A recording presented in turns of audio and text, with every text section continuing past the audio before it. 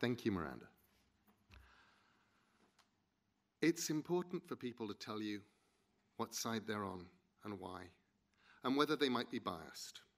A declaration of members' interests of a sort. So, I'm going to be talking to you about reading.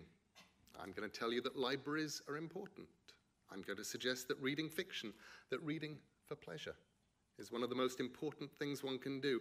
I'm going to make an impassioned plea for people to understand what libraries and librarians are, and to preserve both these things. And I am biased, enormously and obviously. I'm an author, often an author of fiction. I write for children and for adults. For about 30 years, I've been earning my living through my words, mostly by making things up and writing them down. It's obviously in my interest for people to read, and for them to read fiction, for libraries and librarians to exist and help foster a love of reading and places in which reading can occur. So, I'm biased as a writer. But I'm much, much more biased as a reader, and I'm even more biased as a British citizen. And I'm here giving this talk tonight under the auspices of the Reading Agency, a charity whose mission is to give everyone an equal chance in life by helping people become confident and enthusiastic readers. A charity which supports literary programs and libraries and individuals, and nakedly and wantonly encourages the act of reading. Because, they tell us, everything changes when we read. And it's that change and that act of reading that I'm here to talk about tonight. I want to talk about what reading does and what it's good for.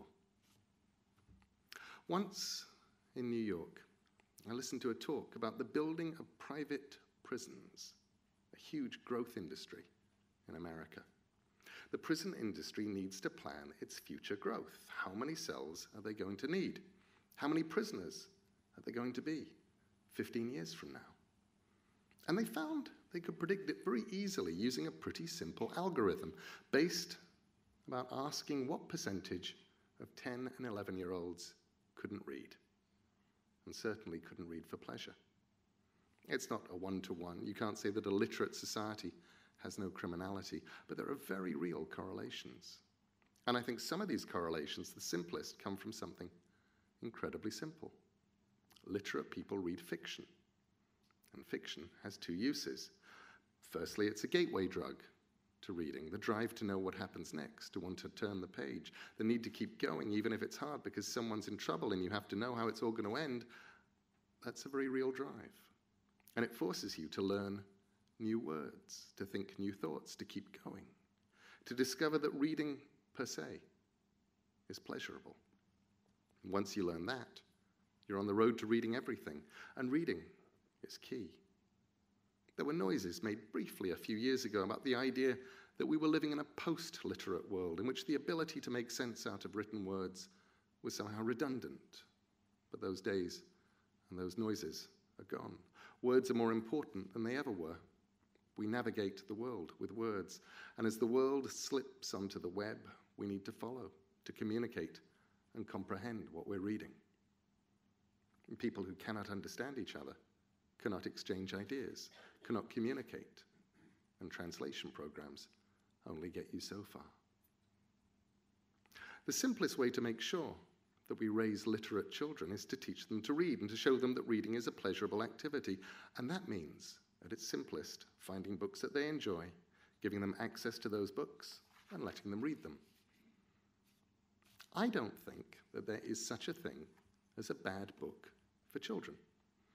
Every now and again, it becomes fashionable among some adults to point at a subset of children's books, a genre perhaps, or an author, and to declare them bad books, books that children should be stopped from reading. I've seen it happen over and over. Enid Blyton was declared a bad author. So was R.L. Stine. So were dozens of others. Comics have been decried as fostering illiteracy. It's tosh, it's snobbery, and it's foolishness. There are no bad authors for children that children like and want to read and seek out, because every child is different. They can find the stories they need to, and they bring themselves to stories.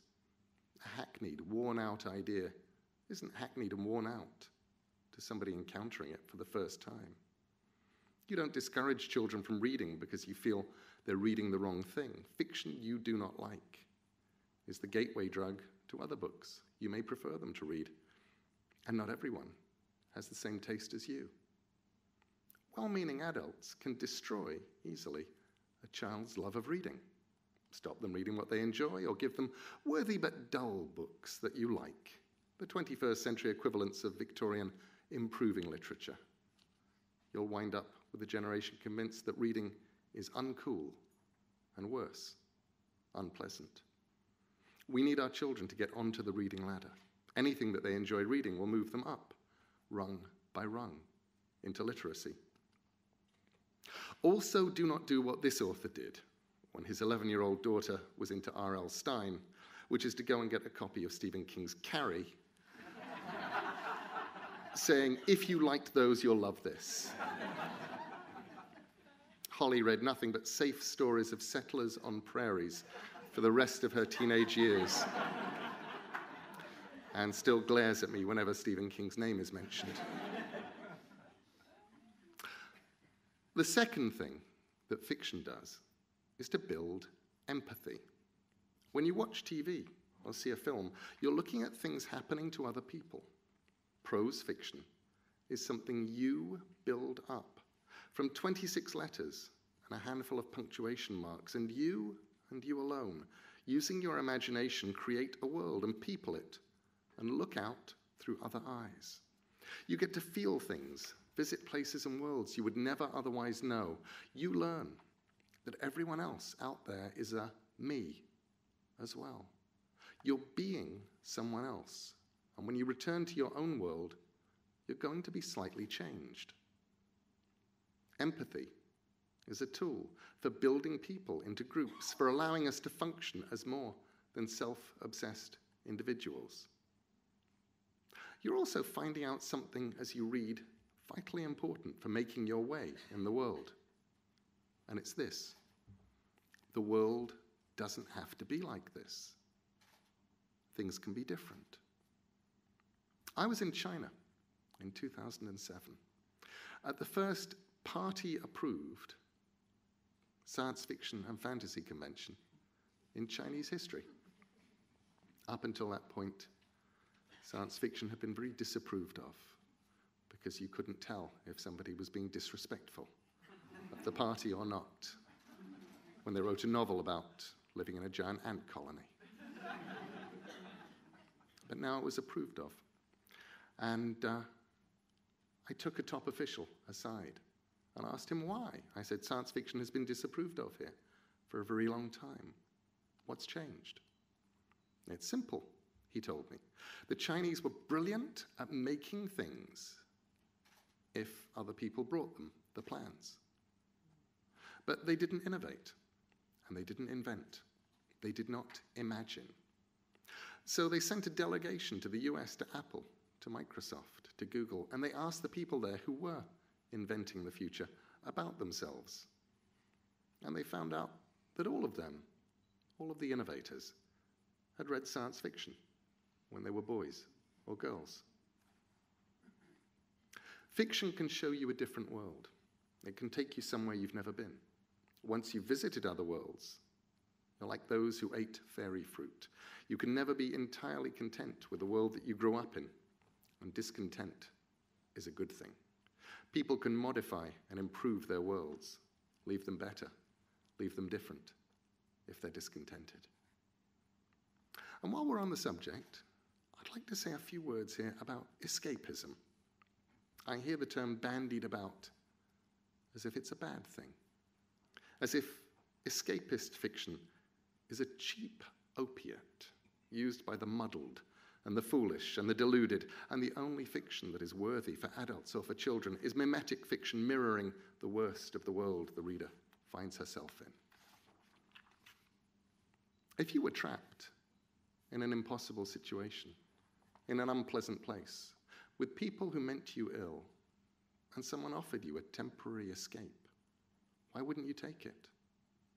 And escapist fiction is just that, fiction that opens a door, shows the sunlight outside, gives you a place to go where you're in control, or with the people you want to be with. And books are real places. Make no mistake about that. And more importantly, during your escape, books can also give you knowledge about the world and your predicament, give you weapons, give you armor, real things you can take back into your prison, skills and knowledge and tools you can use to escape for real. As J.R.R. Tolkien reminded us, the only people who inveigh against escape are jailers. Another way to destroy a child's love of reading, of course, is to make sure there are no books of any kind around, and to give them nowhere to read those books, if there are. I was lucky. I had an excellent local library growing up.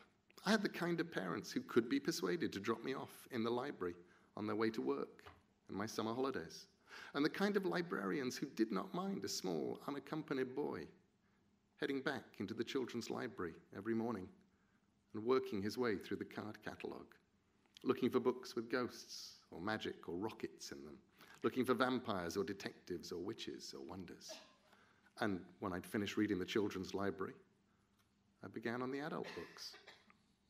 They were good librarians. They liked books, and they liked the books being read. They taught me how to order books from other libraries on interlibrary loans. They had no snobbery about anything I read. They just seemed to like that there was this wide-eyed little boy who loved to read and would talk to me about the books I was reading. They would find me other books in a series.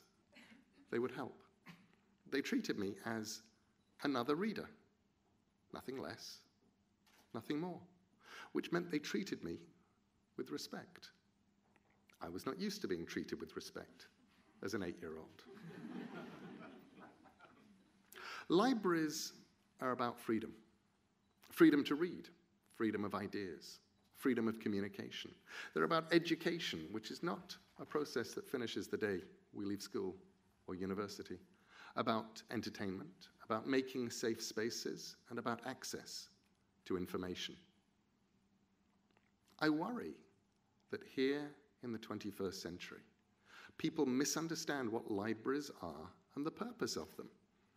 If you perceive a library as a shelf of books, it may seem antiquated or outdated in a world in which most, but not all books in print, exist digitally. But to think that is to fundamentally miss the point. I think it has to do with the nature of information.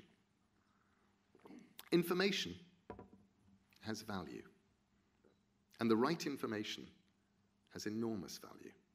For all of human history, we have lived in a time of information scarcity, and having the needed information was always important and always worth something. When to plant crops, where to find things, maps and histories and stories, they were always good for a meal and company. Information was a valuable thing, and those who had it or could obtain it could charge for that service. In the last few years, we've moved from an information-scarce economy to one driven by an information glut. According to Eric Schmidt of Google, every 2 days now, the human race creates as much information as we did from the dawn of civilization until 2003. That's about 5 exabytes of data a day, for those of you keeping score. The challenge becomes not finding that scarce plant growing in the desert, but finding a specific plant growing in a jungle. We're going to need help navigating that information to find the thing we actually need. Libraries are places that people go for information. Books are only the tip of the information iceberg. They're there, and libraries can provide you freely and legally with books. More children are borrowing books from libraries than ever before, books of all kind, paper and digital and audio. But libraries are also, for example, a place that people who may not have computers, who may not have internet connections, can go online without paying anything. Hugely important. When the way you find out about jobs, apply for jobs, or apply for benefits is increasingly migrating exclusively online. Librarians can help those people navigate that world. I do not believe that all books will, or should, migrate onto screens. As Douglas Adams once pointed out to me over 20 years before the Kindle showed up, a physical book is like a shark. Sharks are old. There were sharks in the ocean before the dinosaurs.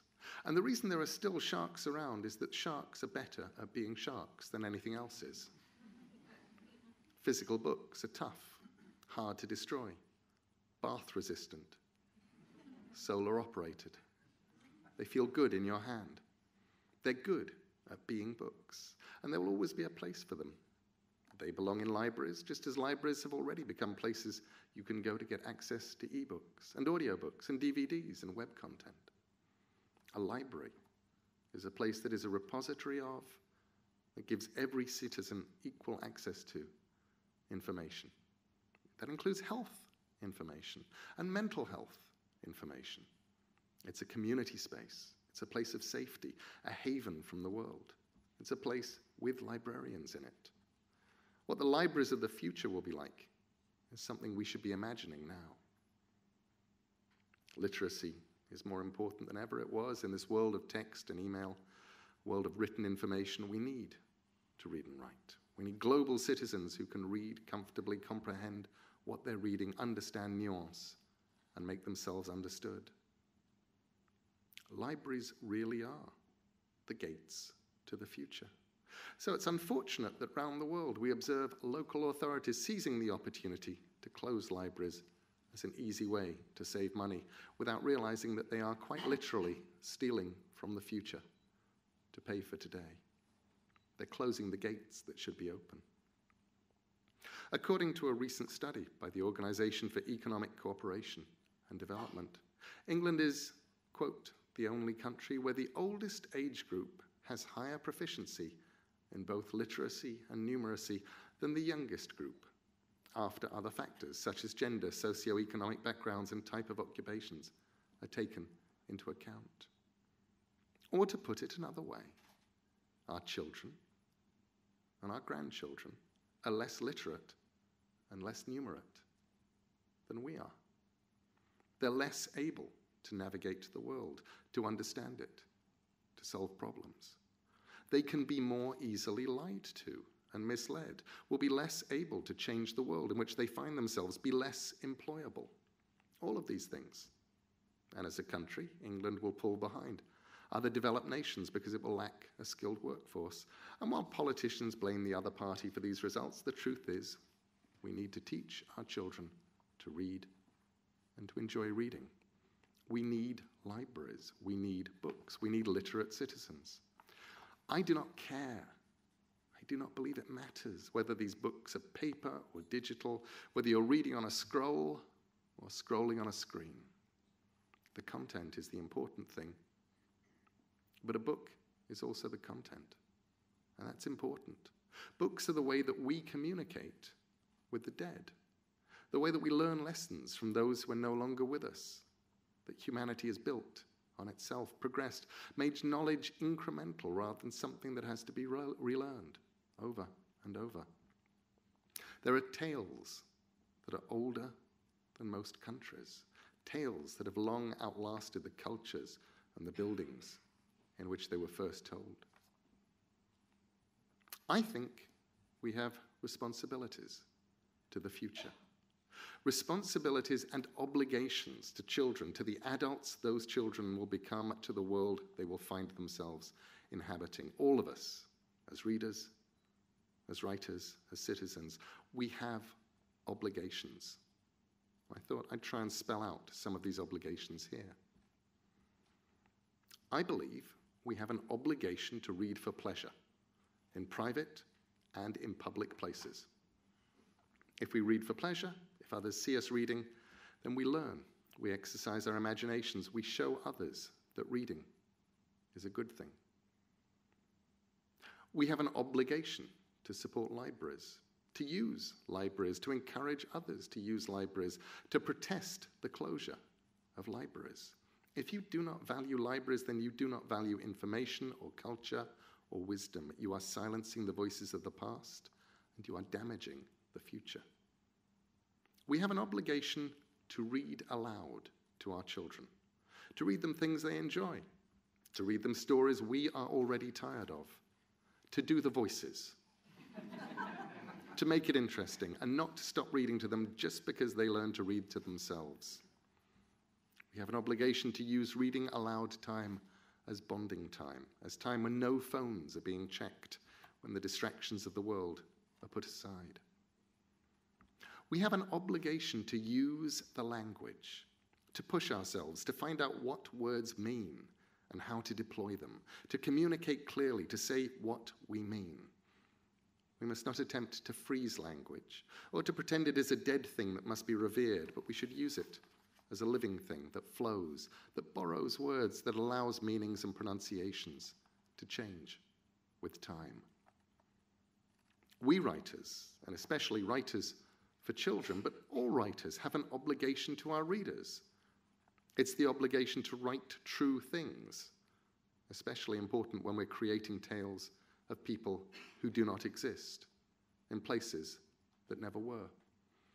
To understand that truth is not in what happens, but in what the story tells us about who we are. Fiction is the lie that tells the truth after all. We have an obligation not to bore our readers, but to make them need to turn the pages. One of the best cures for a reluctant reader, after all, is a tale they cannot stop themselves from reading. And while we must tell our readers true things and give them weapons and give them armor and pass on whatever wisdom we have gleaned from our short stay on this green world, we have an obligation not to preach, not to lecture, not to force predigested morals and messages down our readers' throats like adult birds feeding their babies pre-masticated maggots. And we have an obligation never, ever, under any circumstances, to write anything for children to read that we would not want to read ourselves. We have an obligation to understand and to acknowledge that as writers for children, we're doing important work. Because if we mess it up and write dull books that turn children away from reading and from books, we've lessened our own future and diminished theirs. We all, adults and children, writers and readers, have an obligation to daydream. We have an obligation to imagine. It's easy to pretend that nobody can change anything, that we're in a world in which society is huge and the individual is less than nothing, an atom in a wall, a grain of rice in a rice field. But the truth is, individuals change their world over and over. Individuals make the future, and they do it by imagining that things can be different. Look around you. I mean it. Pause for a moment. Just look around this room that we're in. I'm going to point out something here that's so obvious it tends to be forgotten. And it's this, that everything you can see here, including the walls, was at some point imagined. Someone decided it might be easier to sit on a chair than sit on the ground, and imagined the chair. Someone had to imagine a way that I could talk to you in London right now without us all getting rained on. This room and the things in it and all the other things in this building, in this city, exist because over and over and over, people imagined things. They daydreamed, they pondered, they made things that didn't quite work. They described things that didn't yet exist to people who laughed at them. And then, in time, they succeeded. Political movements, personal movements, all begin with people imagining another way of existing. We have an obligation to make things beautiful. Don't leave the world uglier than we found it. An obligation not to empty the oceans, not to leave our problems for the next generation. We have an obligation to clean up after ourselves and to not leave our children with a world we've short-sightedly messed up, shortchanged, and crippled. We have an obligation to tell our politicians what we want, to vote against politicians of whatever party who do not understand the value of reading in creating worthwhile citizens, who do not want to act to preserve and protect knowledge and encourage literacy. This is not a matter of party politics. This is a matter of common humanity. Albert Einstein was asked once how we could make our children intelligent. His reply was both simple and wise.